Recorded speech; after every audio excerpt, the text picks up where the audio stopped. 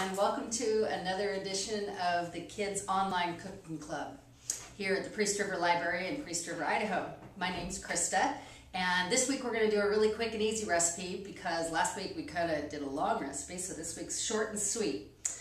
We're going to make Gorp, and that's a term that comes from a number of years ago.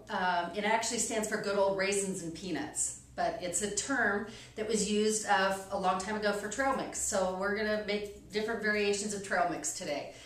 Things that you can mix up and take with you on hikes. You can use them for snacks at school. You can, anytime. So first thing, as always, is go ahead and take a break, wash your hands, and come back, and I'll be here when you get back.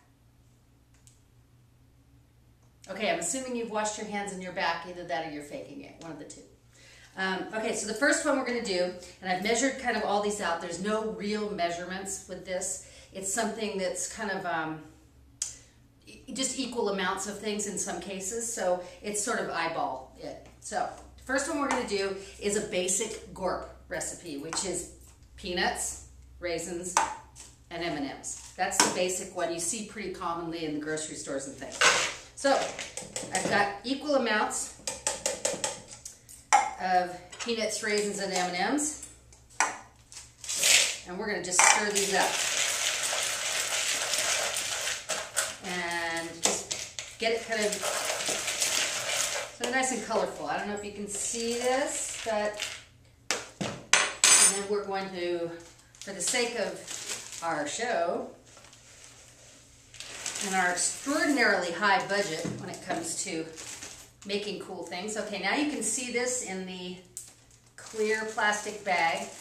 One of the things you can do if peanuts are not a good option for you for some reason, you can change that out to almonds, you could change it out to cashews, anything like that. So there's the first one.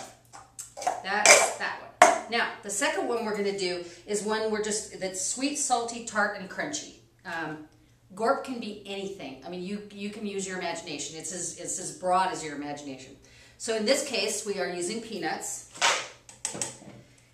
We are using dried cranberries, craisins, instead of raisins.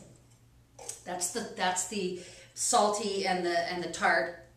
Broken up pretzels, white chips, white chocolate chips, and butterscotch chocolate chips. And that one, with the chocolate chips on that, everything's kind of equal in portions, but with the white and the butterscotch chips, I kind of did the total of the two of those as one portion because you don't want things to be too sweet. The idea is it's not just candy; it actually gives you good energy because the peanuts, especially in this case, it's got peanuts and it's got carbohydrates in it and stuff. So you can see this one. This one isn't as brightly colored as the other one, but here we have that one and we have that one. Now the third one that we're going to make, though, is just one that I'm calling Crazy Mix because I ran out of things to call it. So peanuts, M&Ms, craisins, oops, we had a runaway there, and this is kettle corn, just for the giggles of it.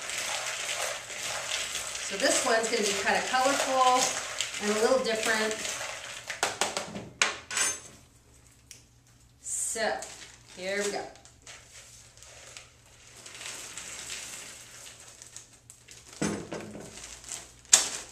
So now you can see what we've got, all three. And you can vary this. You can take the nuts out completely. If there's something in there that you don't like, just change it out for something else. Sunflower seeds are another good addition. Now, we already mentioned almonds and cashews. You've got any kinds of dried fruit. You can buy dried mangoes and dice them up.